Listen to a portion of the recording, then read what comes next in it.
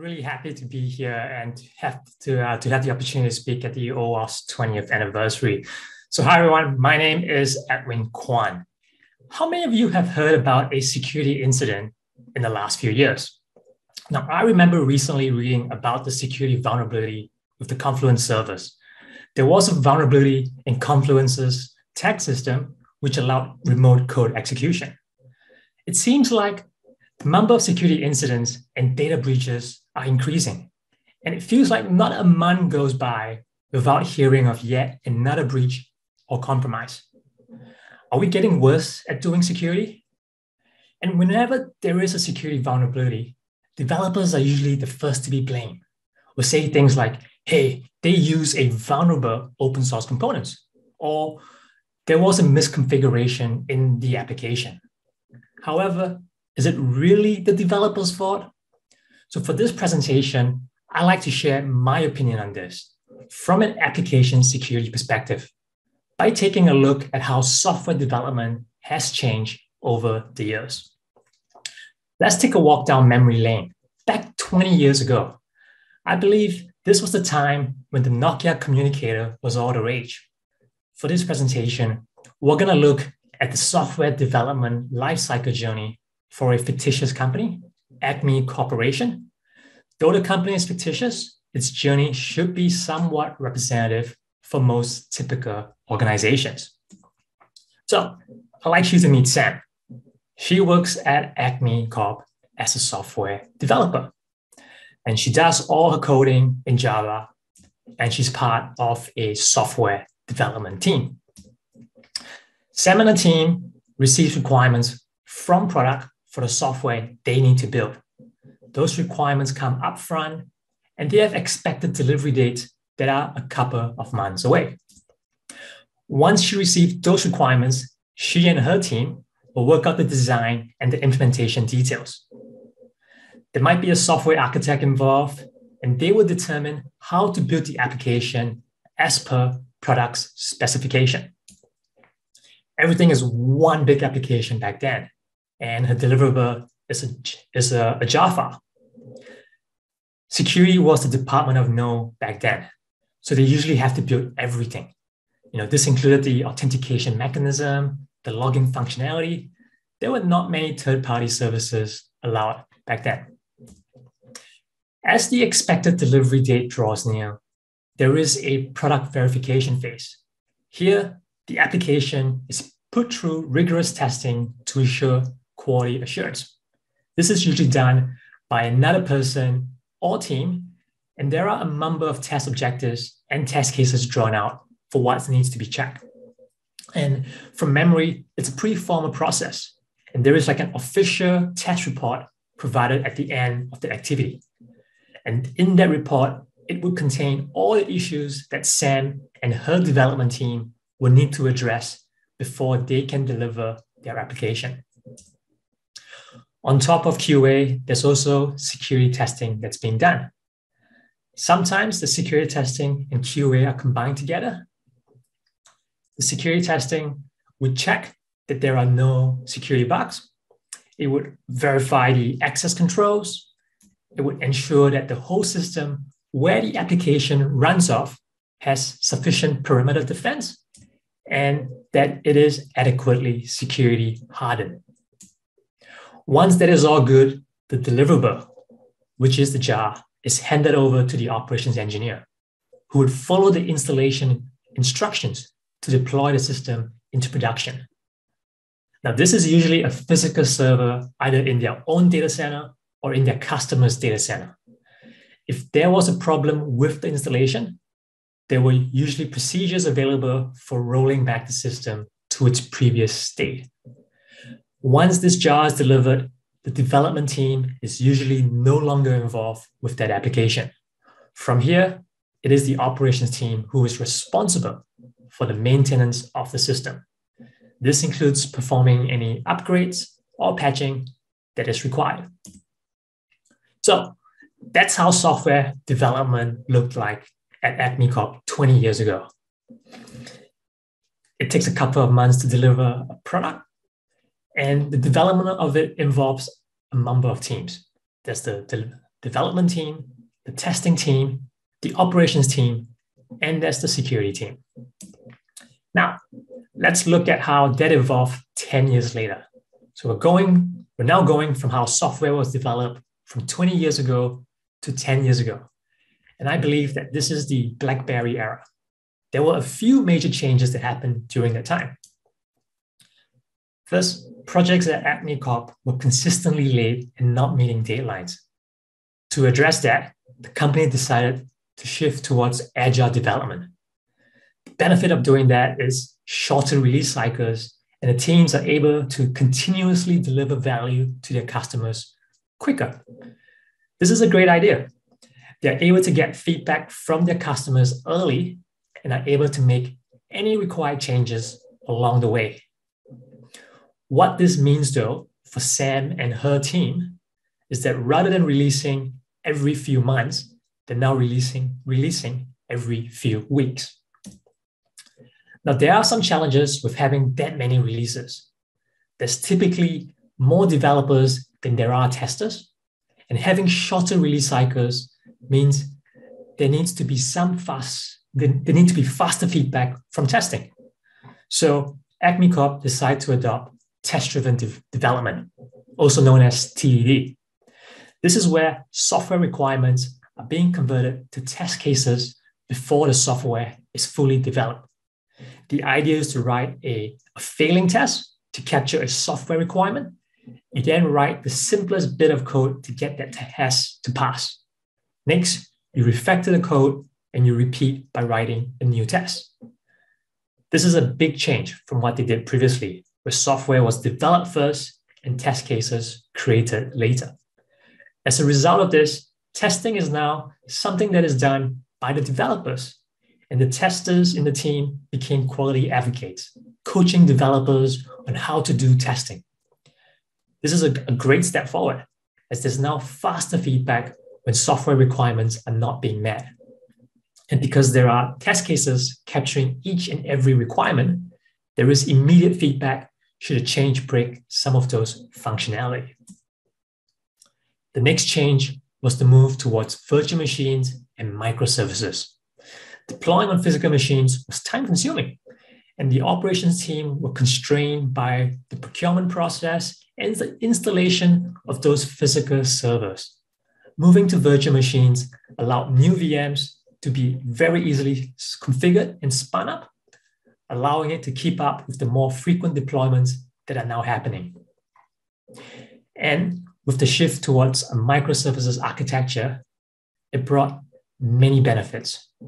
Rather than deploying one big monolithic application, they're now deploying multiple, much smaller microservices.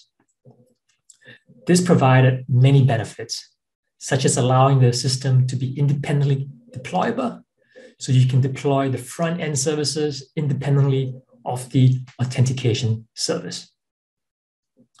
It also allowed loose coupling, which means that each service is not overly dependent on how the other services are defined or implemented.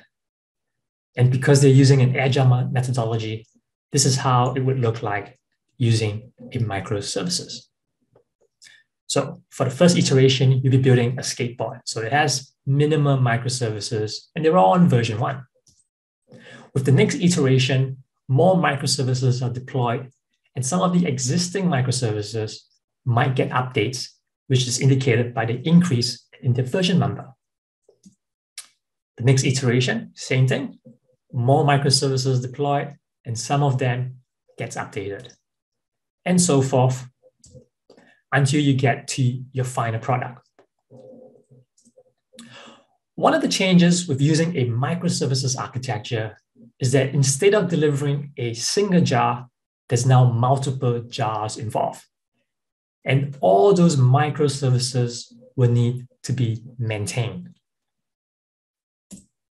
So that's how software development looked at Acme Corp 10 years ago. Instead of deploying every couple of months, Sam and her team now deploys every few weeks. And every deploy is delivering value to the customer. And because they're using a microservices architecture, they're now building multiple microservices. And as they are doing TDD, they're now wearing the testing hat and making sure that the software they deliver contain no bugs and that it functions as per requirement. They still have the operations team who's now looking after a bunch of virtual machines, and they are responsible for making sure those virtual machines are security hardened. And you still have the security team who's managing access control, looking after the perimeter, and also performing security testing to find any bugs. Now, we're up to looking back at the last 10 years, which has seen some drastic changes in software development. So Edwin Kwan decided to embrace DevOps, and they've moved to a you build it, you run it model. They felt that the previous model wasn't ideal, as you had the development team, which was very focused on delivery, and then you got the operations team who were tasked with maintaining the existing deployments, and they were focused on stability.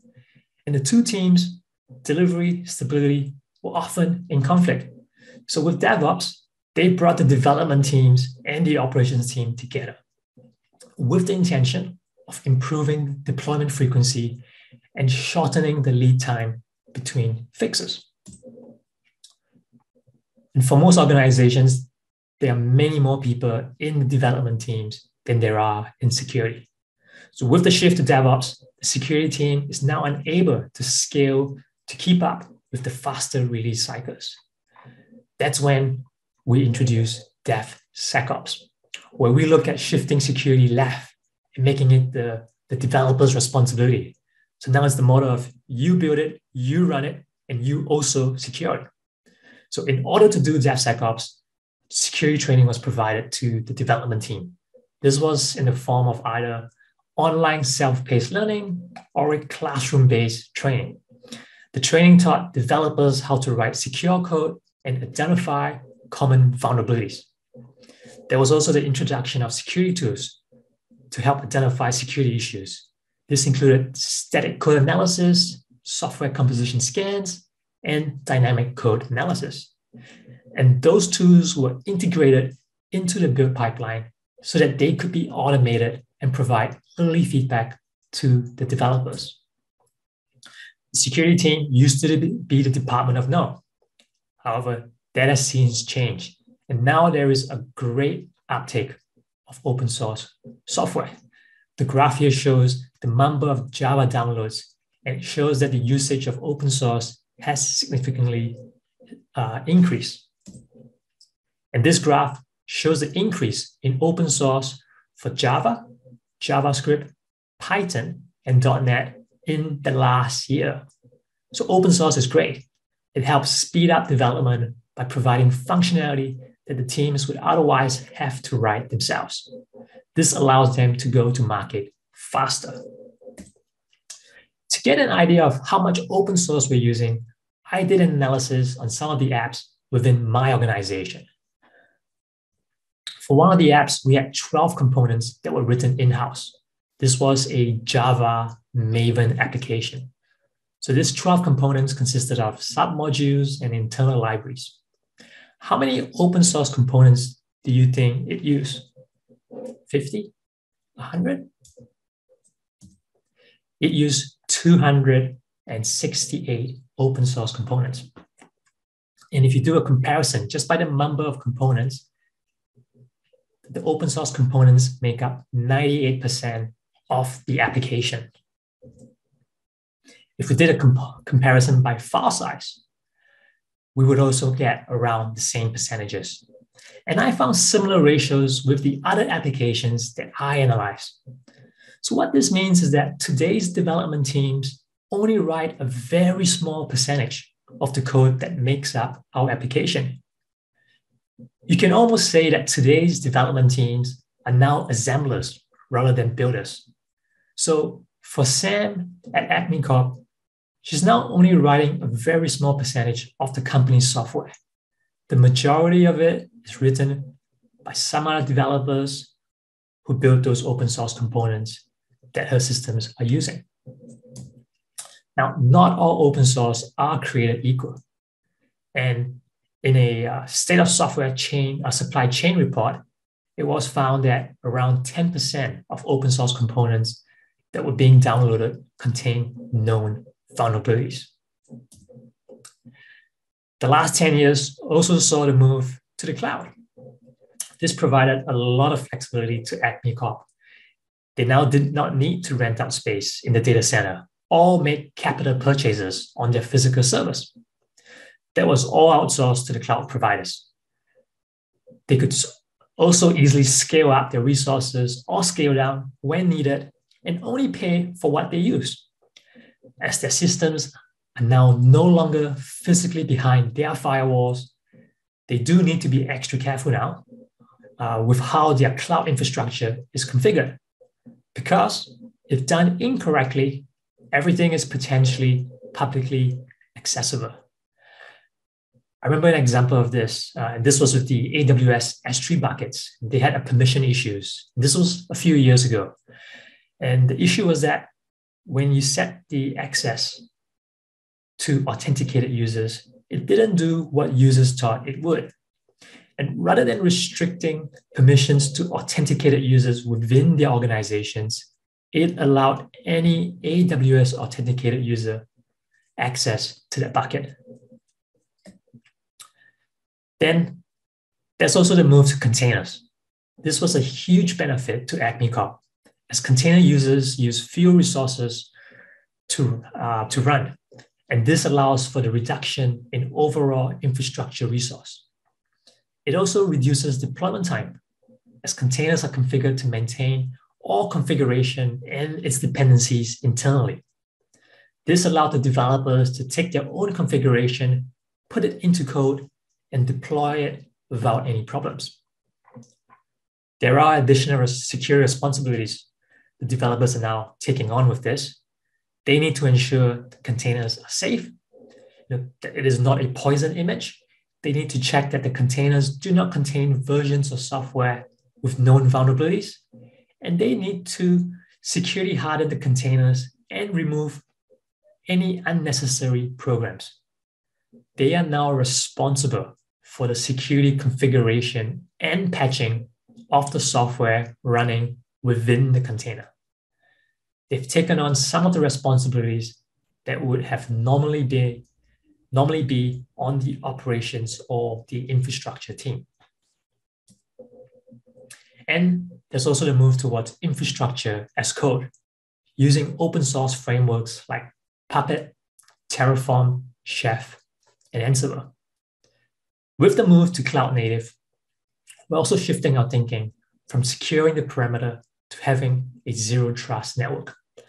And because we've moved to infrastructure as code, a lot of those security group configurations and policies are now the responsibilities of the developers. In addition, they also need to do secrets management and identity and access management. Now, that's a lot of security responsibilities they are now undertaking. And if any of those are done incorrectly, it can result in a breach. This graph here is taken from the 2020 Verizon data breach report. It shows the different actions that result in breaches over the years. You can see that physical breaches have stayed relatively the same. Hacking, social, malware, and misuse have all decreased in the last few years. The only action type that is consistently increasing year to year in frequency is error. The fact is that people can, and they frequently do, make mistakes. This next graph here shows the different types of errors and their trend in the last few years. It shows that misconfiguration errors have been increasing. Could this be correlated with our move towards cloud native? Here's an example of a misconfiguration error that was discovered during a pen test that we did last year. It was on a Kubernetes Istio-enabled deployment. And this application had a sidecar which handled all incoming requests. And this sidecar was an Envoy proxy. This application accepted HTTP requests from authorized clients. and it uses JWT to do so. For those who are not familiar with what a JWT is, it stands for JSON Web Token. And it is the internal, it is the internet standard for creating data with an optional signature of the JSON payload. The payload contains information that asserts some number of claims for the client. According to the documentation, the JWT authorization should be provided in the authorization header in the HTTP request. So this is how an incoming request would look like. In step 1, the client would request to perform action X on user Y's account.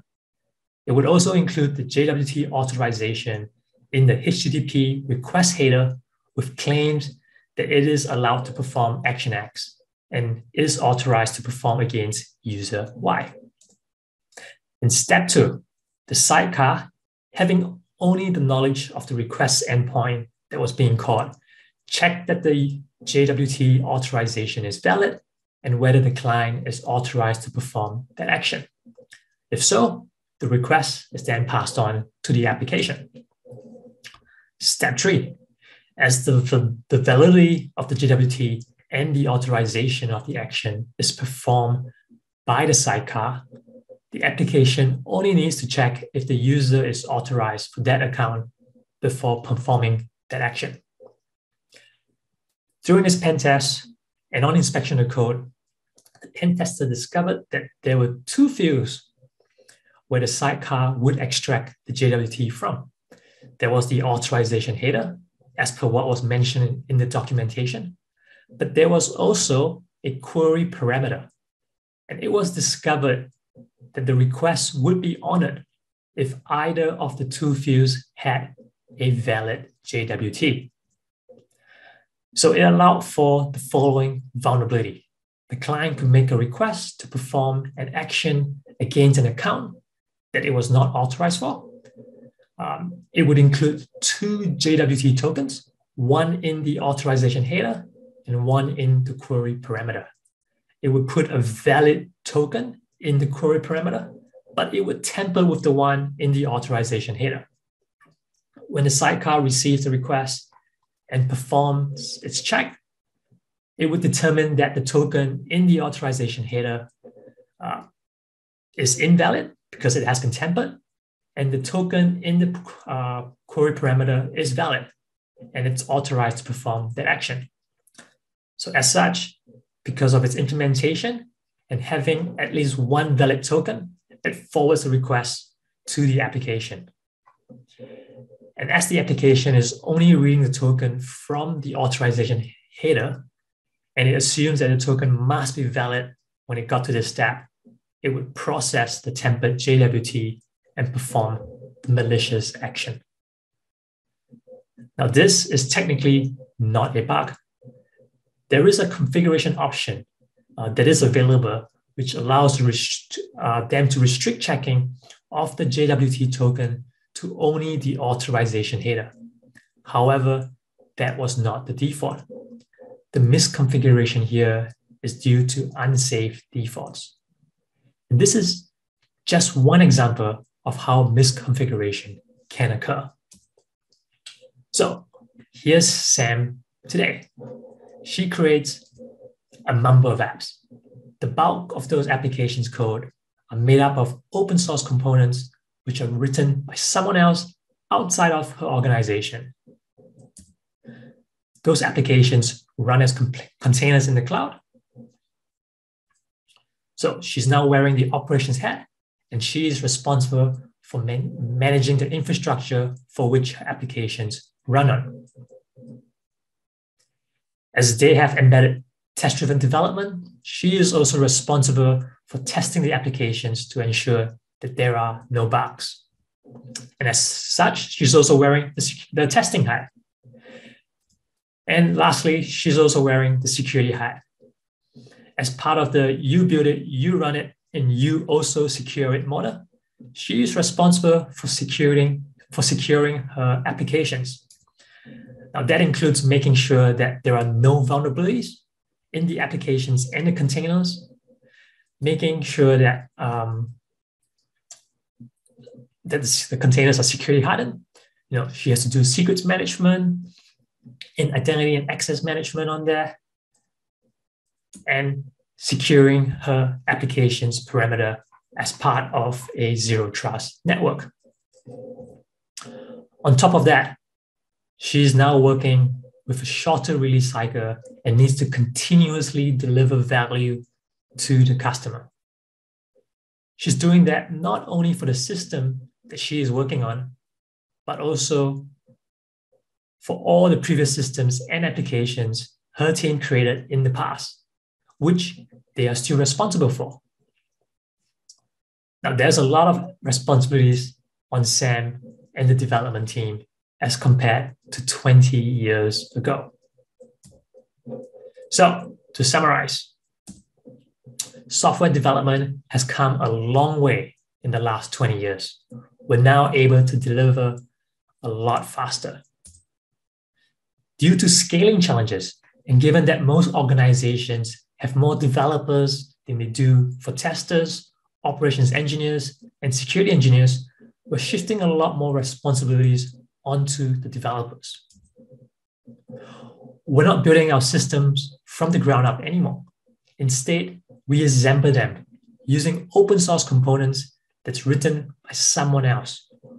We run them on containers, which could be based off images that we don't own, and we configure our infrastructure using open source frameworks, and we run them in the cloud. As such, staying secure is hard. There's a higher likelihood of introducing vulnerabilities or misconfiguration into your system. And I believe it's not always your developer's fault. Thank you.